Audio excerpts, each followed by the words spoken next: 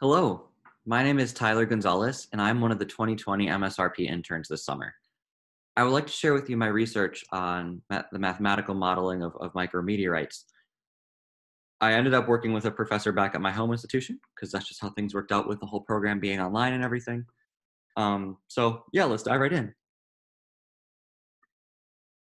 So the primary goal of this project is to develop a mathematical and physical model that will analyze the interplanetary passage of dust particles, these little tiny meteorites, so that we can kind of hopefully look at more of the physics and chemistry really is what we want to look at behind that. They come in many different sizes and shapes. So micrometeorites can look very much like this depending on, how they fell through the earth, how hot they got when they were falling through the atmosphere, things like that. Micrometeorites are very small. They're from 50 micrometers to 2 millimeters in size. Just for a more concrete visual, here's what a micrometeorite actually looks like if you're comparing it to someone's finger.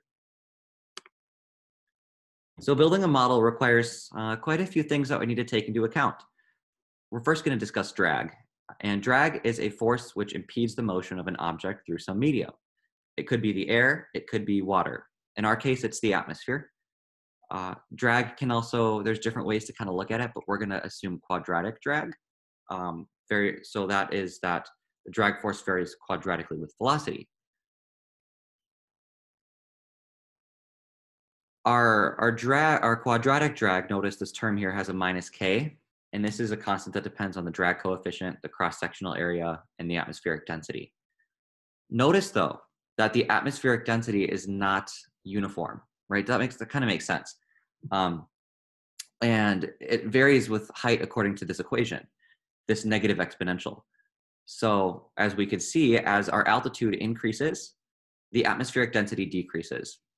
And if we look closer, if we have lesser altitude, then the atmospheric density is going to increase.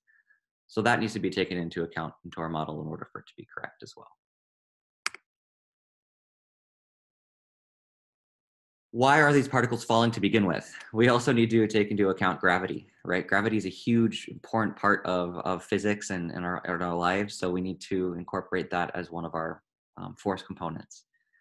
Gravity is written as g in physics, and this has to be taken into account.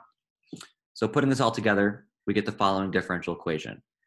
mdv dt, which we can write as mv dv dz, because we want to look at something, for our model, we want to look at, we would like to find an expression for the velocity at any height. So that's what we would like to solve. This is different from differential equation here. We have our quadratic drag term, and we also have our gravity term and some initial condition. So now we have a suitable differential equation. We can kind of look at some computational software and solve it. So using Mathematica's dsolve command, we can plot solutions to this differential equation.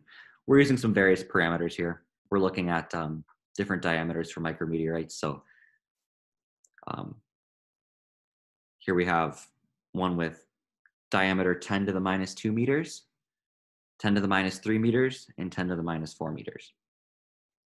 I would like to point out here on this slide that notice that as our altitude decreases, as we're getting closer and closer to the Earth, the speeds of these drastically decrease. They undergo the greatest acceleration at the points where they had the greatest speed or velocity, right? So here we could see, or as I shouldn't say greatest speed, I should say the biggest rate of change of speed. So that would be right here, the biggest slope. It's the derivative stuff going on there. So what do we want to do in the future? This is a great first step. We have a model that analyzes two forces on a micrometeorite, drag and gravity. We need to also take into account other things. These particles are getting very hot when they fall. So what we want to do is we want to look at, and they also ablate because of that and deform. So we want to model that. This is a more complicated process. So we're actually currently working in Python for some reasons to look at those, to develop a more advanced model.